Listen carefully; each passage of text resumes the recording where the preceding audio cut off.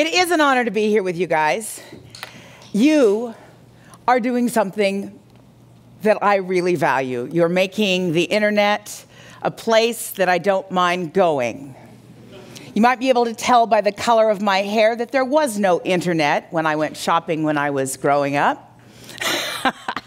And you're making it a place I don't mind being. I imagine that you are amazing at convergent thinking, at making choices, at evaluating, at implementing. And that's why your work is so powerful. So why am I here? And why the heck would I be here? To take you out of your comfort zone for a visit, even a virtual visit of Improv World? Well, here's why.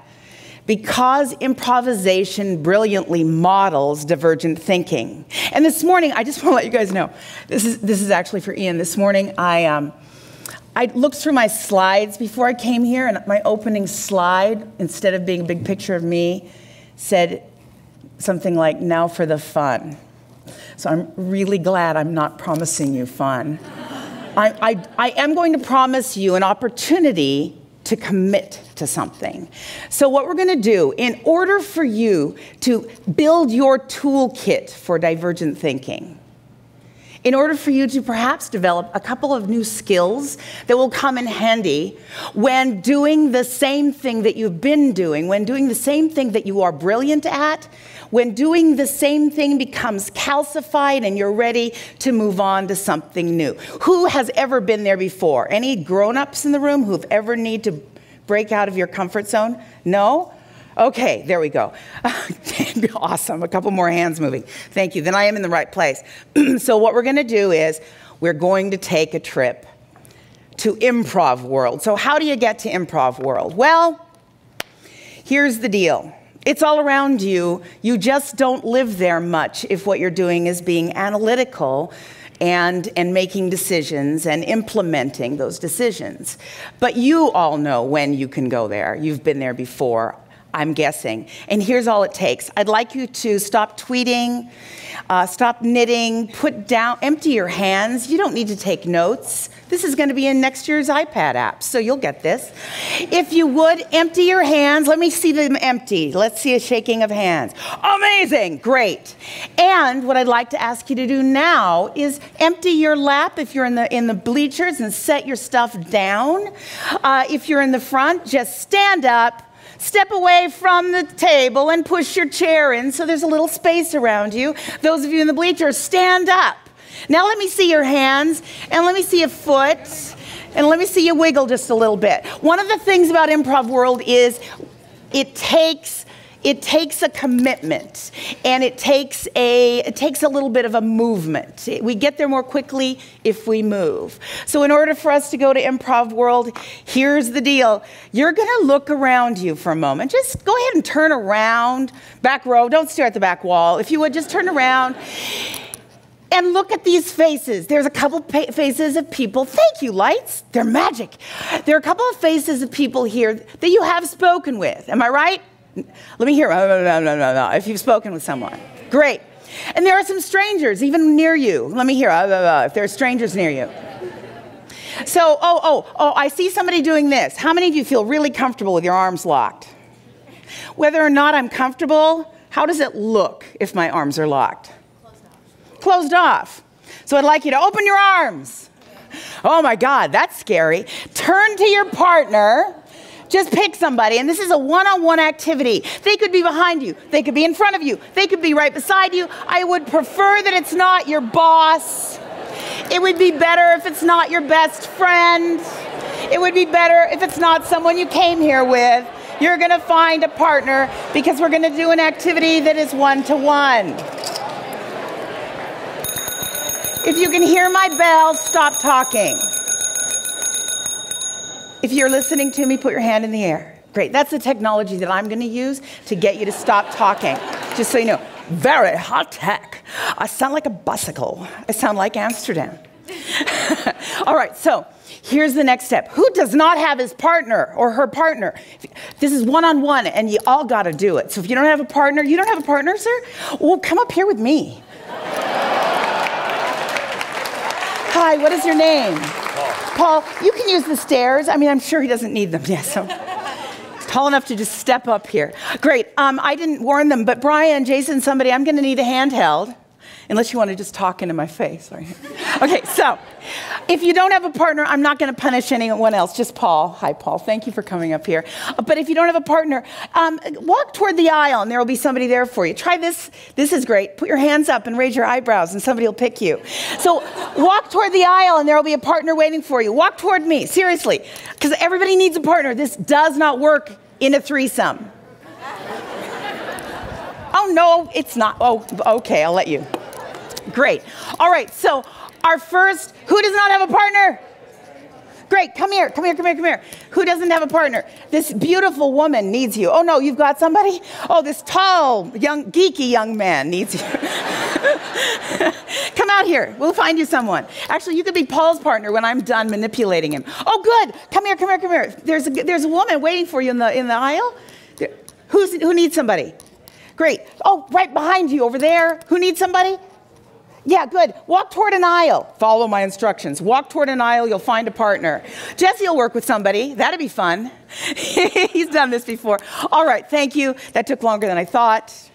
Getting geeks to move, challenging. Okay, so, sorry, I'll try not to call you geeks again. All right, so we're already in the first neighborhood, by the way, of Improv World. And that neighborhood is very common to a lot of you. It is the neighborhood of fear. And you can always tell who's felt some trepidation when I asked you to stand up? Who had a little heart rate change when I asked you to find a partner? It's great to know you're normal human beings. If you don't feel these things, you might be a sociopath. I'm serious. Improvisers on stage, the clowns, the fools, they do not pick the people who want to be picked. Pick me! Avoid them. Swear to God. All right, so you can recognize the tourists in Improv World. How you doing, Paul? Good. Okay, great. You can recognize the tourists in Improv World because they experience some anxiety. So you're a tourist right now. They put themselves under pressure to be brilliant. Are you expecting any of that right now? That I'm going to make you be brilliant up here? Oh, good. He's already a fool. It's lovely. They avoid taking risks. Like, I won't go on stage, or I won't speak up, or I don't have a partner, but I'm just going to stand here and she'll leave me alone. And they anticipate embarrassment. Am I right? These are the tourists in Improv World. So how do you recognize the natives? They breathe. Everybody take a deep breath. Seriously, into your belly. Sigh it out. Step number 1 toward not looking like a tourist. The natives also accept reality. They're not going to sing about fun. They're just going to put away their toys. We accept reality. We do what needs to be done when we're natives of Improv World. Denying reality doesn't help make it fun. Thank you, Ian. That was awesome. Another thing is that they celebrate failure, and this is so counterintuitive. I'll teach you more about it in a minute. And they let go and they don't take things personally. So this can defray that whole embarrassment thing. We're going to play a game together. The reason I had you find a partner, come here. Test it. Say testing, 1, 2, 3. Testing, 1, 2, 3. Okay, do you know how to count to 3? You just did. 1, 2, 3. Great. We're going to play a game. It's called 1, 2, 3. Some of you may have done this before. It's fun the second time around. So even if you've done it, great ballet dancers still do plie. So here we go. We're going to count together. 1, 2, 3. 1, 2, 3. Got it? 1, 2, 3. You say 1. I say 2. Like that. Okay. Say 1. You want to start? 1, 2, 3, 1. 1. Wait. It's more challenging than it looks. You've done this before. How about that? Okay, Thank you. That was sure. Brilliant. So stay with me, or we'll find you a partner. Anybody want to confess you still do? Oh, go play with Jesse. I'll take that. Go play with Jesse. Okay, he doesn't seem to have a partner. All right, so everybody, what I'd like you to do is face your partner, look in their eye, make eye contact.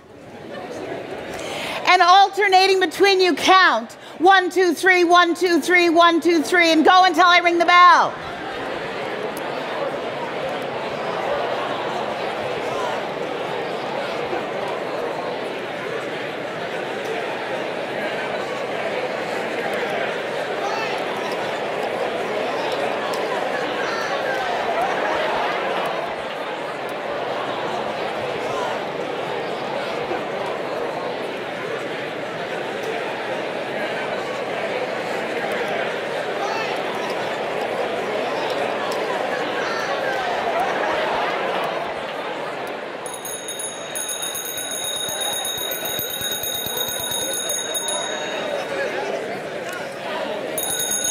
right, I'm situations with brilliant people like you guys sometimes where this is really easy. Did any of you find this incredibly easy?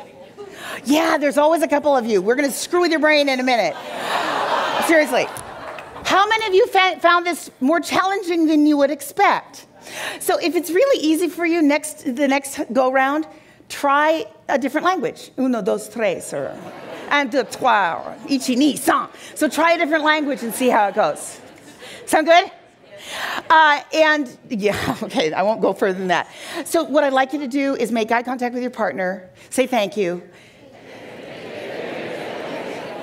Turn your back, find a new partner. This is only going to take 10 seconds. There will be no talking. 10, 9, 8, 7, 6, 5, 4, 3, 2, 1.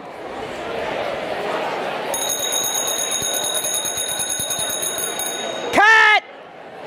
If you're still looking, do it without talking.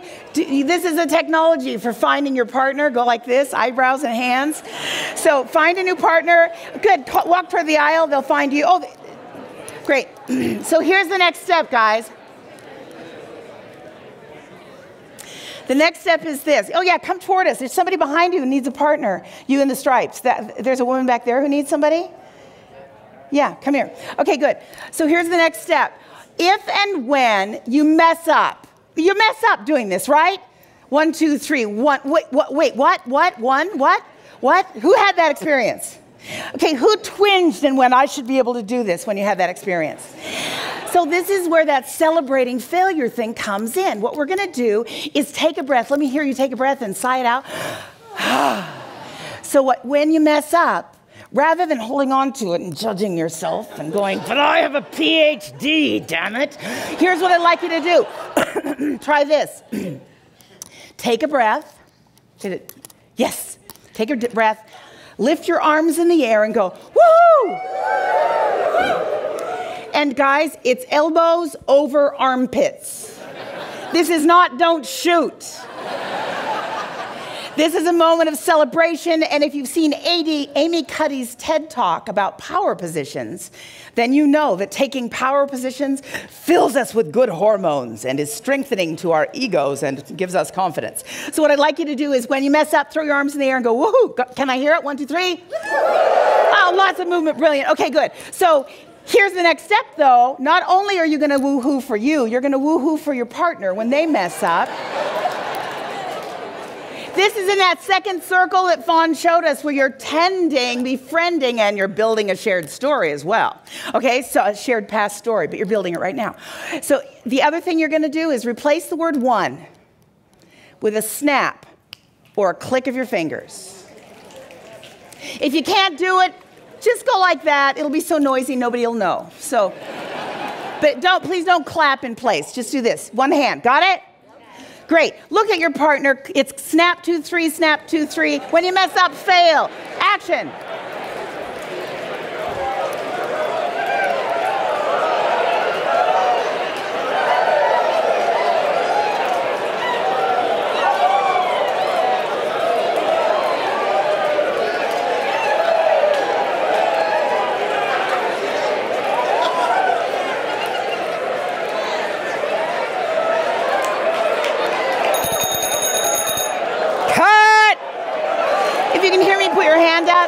If you can hear me, put your other hand up. If you can hear me, do the tree pose. If you can hear me, fly like a seagull. How many people failed more? Great. Stay with your same partner. It's burning time to find new ones. If you would, replace 1 with snap. Replace 2 with a clap of your hands, both hands together. Replace 3 with a stomp. When you mess up, throw your arms in the air and go woohoo. Go! Action!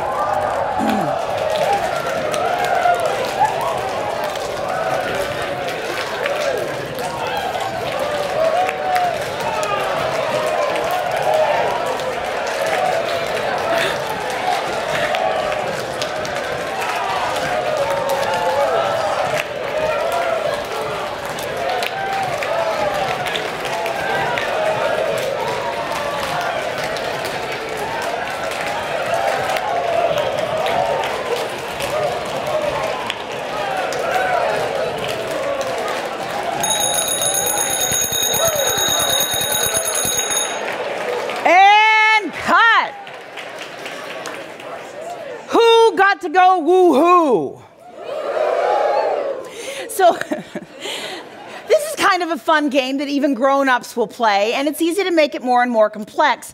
Therefore, it's easy to practice failing, and it's easy to practice failing good-naturedly. In a way, it's not the game that matters. Although I like that it gets you on your feet and you're making noise, and I think that's good for us. It oxygenates the blood and gets the blood back in your thighs. Okay, so here's the thing that's important, though, is that we are practicing celebrating failure. And you're moving toward looking less like a tourist in Improv World because you're breathing. You're accepting reality. You mess up, you're not covering for it. You're just going, wah! And that's really good for Improv World. You're celebrating failure. You're letting go, and you're not taking things personally. If you mess up, right, we could practice that too. Wait, you've been practicing that your whole life. If we went 1, 2, and if you mess up, I have you go, oh, or even worse, oh, I'm such a loser, which is a horrible thing that those of us who were around in the 80s may remember doing. Remember that, using that language? It's just not healthy. I'm glad we've sort of moved out of that culturally. So we're already on our way toward not looking like a tourist in Improv World. You're basically practicing facing your fear. And this isn't jumping out of an airplane or will I get the job or will she say yes when I propose or will my baby have all its fingers and toes fear. That's part of why we can practice woohoo here. When your client's horribly disappointed in the website that you've designed, not such a good time to go woohoo! Take it from me. We're going to go to the next neighborhood of Improv World. If you would, 10 seconds nonverbal, find a new partner. 10, 9, 8, 7, 6, 5, 4, 3, 2, 1.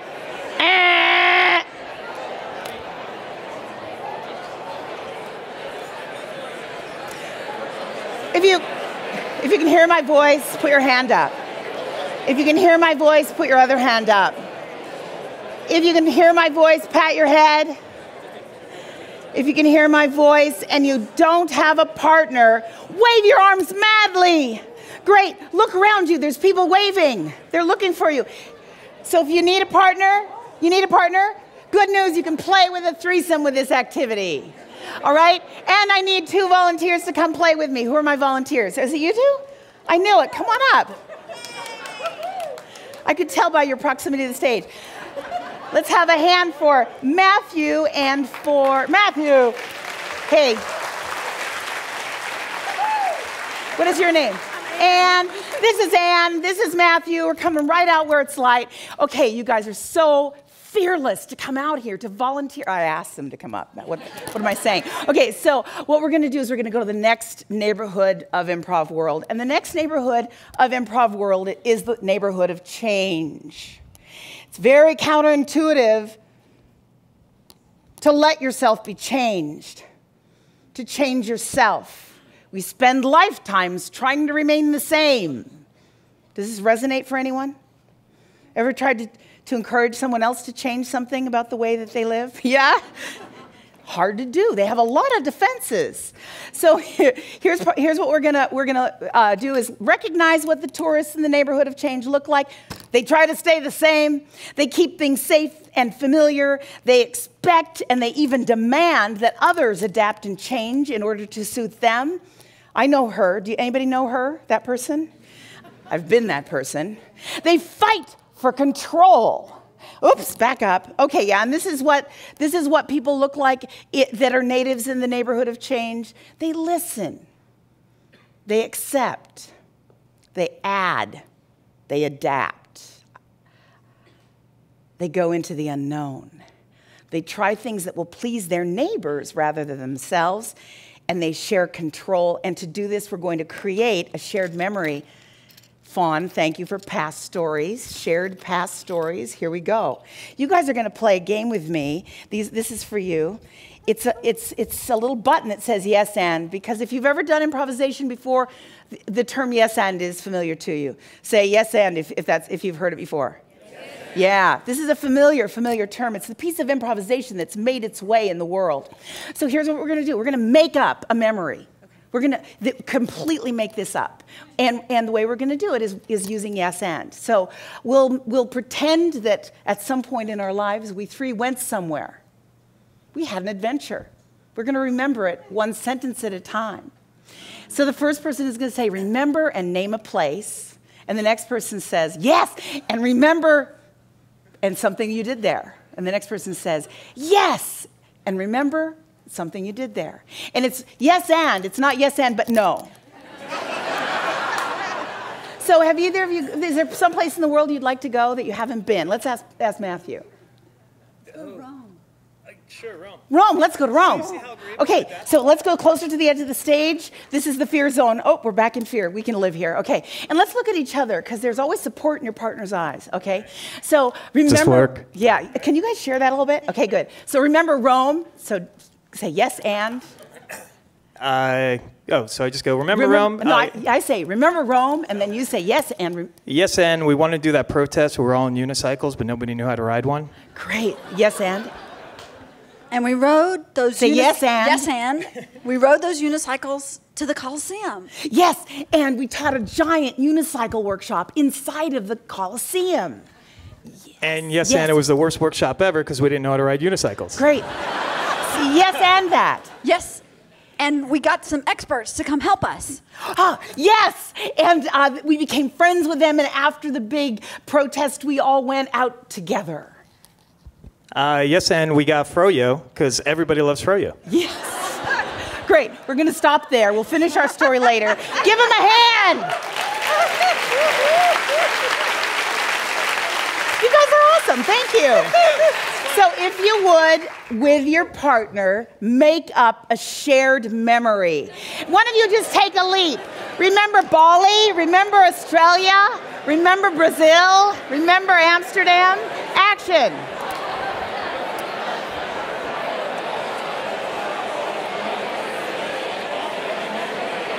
That's yours.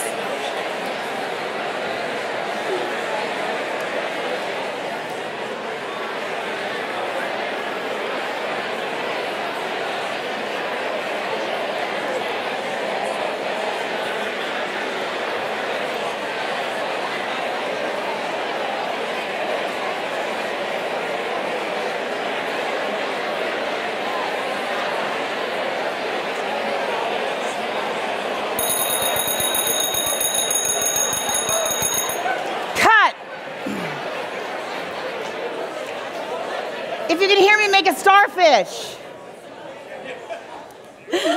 Okay, if you would, thank your partner and go sit down. 10, 9, 8, 7, 6, 5, 4, 3, 2, 1. In playing this game, you're listening, you're accepting, you're adding, you're adapting, and now, if you practice this, you're going to get so that you can listen and adapt. You can go into the unknown. How many of you, when your partner said something, you weren't expecting it at all? You say yes and you go there. This is divergent thinking at its best. You try things that will please your partner, please your coworkers, please your significant other, rather than making them do the stuff you want to do. And you're sharing control, literally, one and then the other of you. I've got about 5 more minutes of my presentation. Are you guys okay with staying 5 more minutes? I'm the only thing between you and lunch. Is that okay, guys? Conference people? Okay, great, thank you. All right, so here's the thing. The next region of Improv World is the 4th dimension, and we all know the 4th dimension is time. Time is money. In this case, time is lunch. So I have an exercise for you. In a moment, I'm going to show you a slide. And on this slide are some of the things that I've mentioned about how not to look like a tourist when you go to Improv World, how to look like a native in Improv World. And what I'd like you to do is, with somebody who's next to you, I'm going to give you about 1 minute and 50 seconds in order to discuss the slide, go through the points, and surface the trick sentence that is not one of the things I said in my talk. So this is a trick. You got it? One of the things on the slide is not in my talk. And you're going to discuss. Got it? 1 minute, 52 seconds, and let the discussion begin now.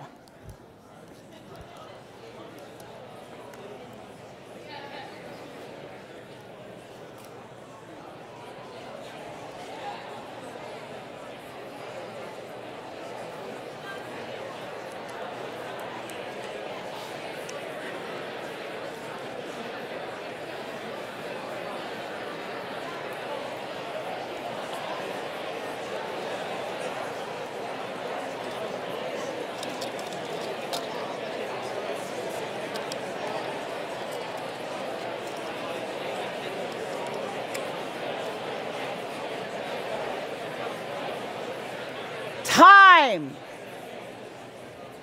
Who thinks they know what I did not say as part of the talk? Oh, a chorus of be brilliant. Who said that from over there? Put your hand up. Would you come up after the first person who said be brilliant, and I'll give you one of these? So, okay, good. So here's the thing, guys. It's kind of like, oh God, who's that little Muppet guy in Star Wars? What's his name? Thank you, Yoda. It's kind of like Yoda says, there is no try, there is only do. If you try to be brilliant, it might look something like this. Trying to be brilliant is like saying don't be yourself. But if you do all these other things, brilliance will happen. So don't try, it just happens when you allow it. If you're listening to your partner, if I am working to please my improv partner when I'm on stage and trying to give them what delights them, I'm thinking outside of my own box without trying to be brilliant. Do you get that? If you can follow me. Yeah. Okay, great. So, so by practicing these couple of games, then you are going to become better and better at divergent thinking. Uh-oh, I've got the wrong, at brilliant thinker. So that you won't look like an Improv World tourist when you're in Improv World. I've been there. I've been in brainstorming meetings where I was just going, everybody just came with a bunch of ideas and they're just spouting them out. I'll just stand here. The tourist in Improv World is afraid to take risks. Rather than that, you will leap into the unknown. You will be a native of Improv World. And some of you are taking our improvisation workshop that Bats Improv is offering here on Thursday, and we'll give you dozens of more improvisational activities. Aren't you lucky? All right, so thank you for the 5 extra minutes. I really appreciate it. I appreciate the work that you're doing. Thank you.